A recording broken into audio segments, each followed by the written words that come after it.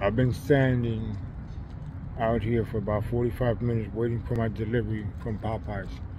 DoorDash is supposed to deliver it. It was supposed to be delivered here almost an hour ago. I'm still waiting.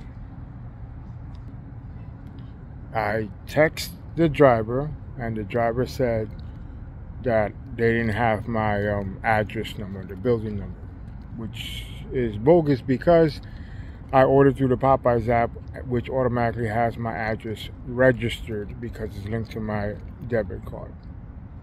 I called the driver and she said hello, and then when I told her I'm still waiting for my food, she hung up on me. Okay, so here's an update. I finally received my delivery almost 2 hours later. Almost 2 hours later. On top of that, I also received my delivery cold. My food was completely cold. What happened was the first person that was supposed to deliver it never delivered it for whatever reason. Whatever issues she had, whatever problems she had, she didn't contact me. She didn't say anything to me at all. She didn't try to reach out.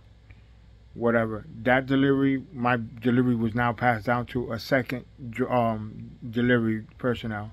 That person found the address without a problem and had no problems communicating with me. This is ridiculous. It makes no sense that I have to reheat food that I ordered to be eaten hot. That just makes no sense. I have to reheat my food. All because they delivered it late.